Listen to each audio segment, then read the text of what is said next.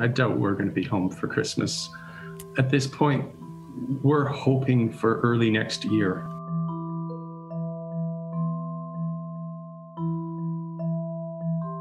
We just want what every parent in our situation would want, to be able to get ourselves and our family home safely. No. We demand the government finds the political will and practical means to allow us to do so.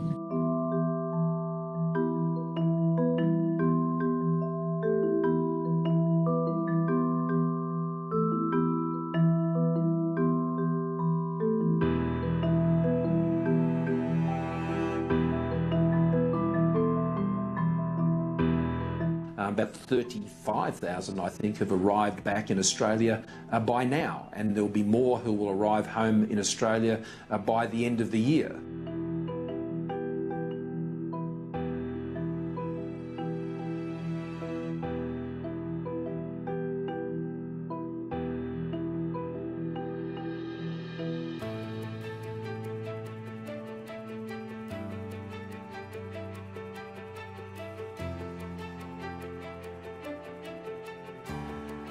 I don't see any actual evidence that the Commonwealth has put a plan in place to actually get them home. If the Prime Minister is going to make a promise back in September to stranded Australians, to our fellow mates, that he's going to have them home by Christmas, he needs to deliver on it.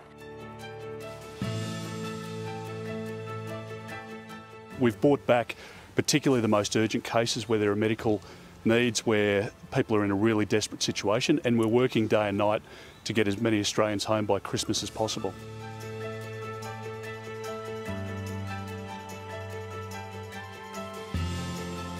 The reality is there is no queue that my family and I can join to reserve our spot in hotel quarantine. And if there is a queue we don't know about, we certainly aren't at the front of it.